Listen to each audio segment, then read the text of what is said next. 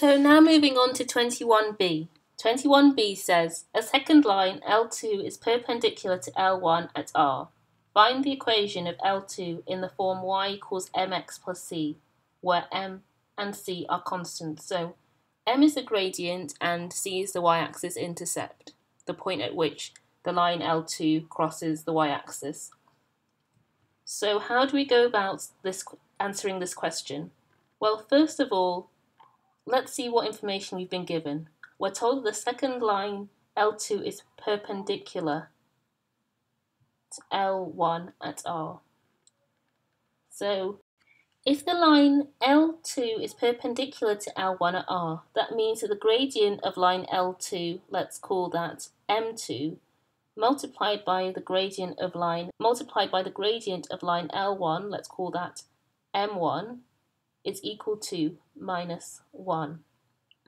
So to answer this question, we're first going to have to find out M1, and we do that using the equation for the line L1, which is 3y minus 2x is equal to minus 2. When we get the answer for M1, we're going to rearrange this equation here to make M2 the subject and then solve for M2.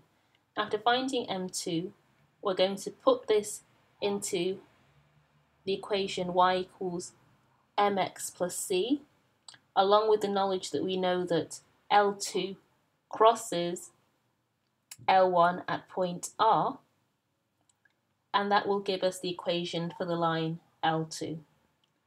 So let's start with the first step, which is finding out the value of M1. So to do that, we're going to have to rearrange this equation, 3y minus 2x is equal to minus 2. So let's rearrange this to get it into the form y equals mx plus c.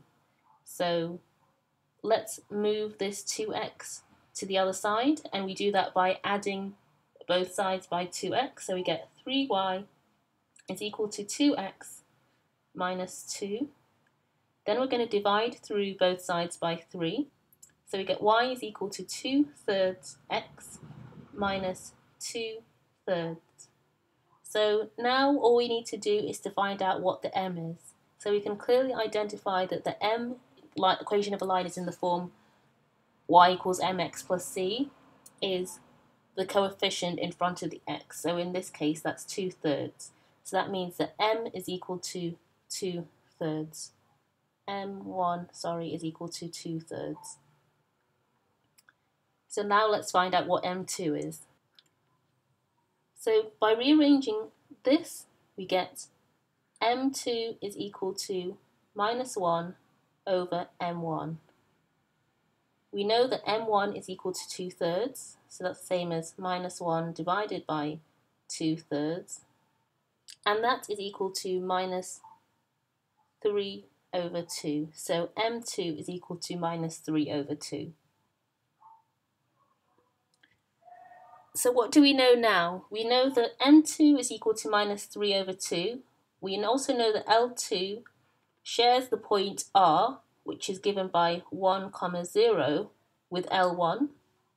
So by substituting these values into y equals mx plus c, we can find the c, or the y-axis intercept, for the line L2.